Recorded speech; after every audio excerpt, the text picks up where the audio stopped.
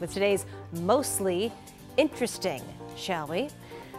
So, the question is, how young is too young for kids to be exposed to things like eyebrow waxing?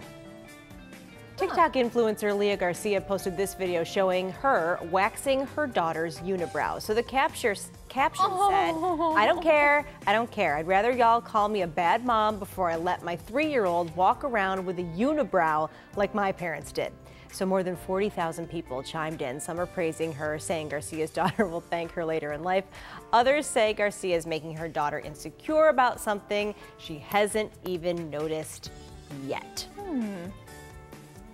I don't know. The first time I ever got my eyebrows waxed, I had to bring a friend because I was a little nervous. It's interesting. I know parents who have done this, but the funny thing was, it kind of was like the dad who was, because he was the one who had for years had this, you know, he looked like Bert from Sesame Street. So he was like, I can't do that to my daughters. so that was what he did. So I don't know. I'm sure there's probably lots of opinions. I think it's, you know, the parents' discretion is usually the best one. Yes.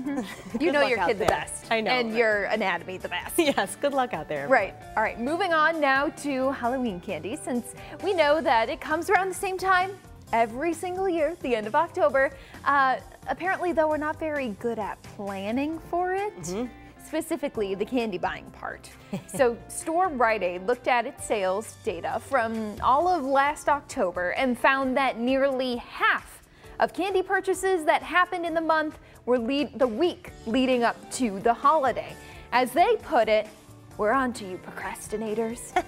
Some other findings: chocolate made up almost 2/3 of sales versus gummies or other sweets, and the most popular chocolates were Milky Ways, which surprises me, M&Ms, and Reese's Pumpkins. Now that one doesn't surprise me. I have a theory on this.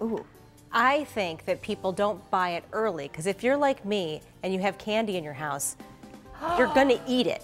I mean, if you don't, then good for you that you have that sort of self-control. But I feel like people are like, listen, we gotta buy this stuff at the last minute, or else we're gonna eat it all, then we gotta buy it again, and it's expensive. I know, it is. Well, and one of my favorite things to do is to go the day after Halloween and get all of the candy because it's on sale. That's where the smart money is. All right, when we come back,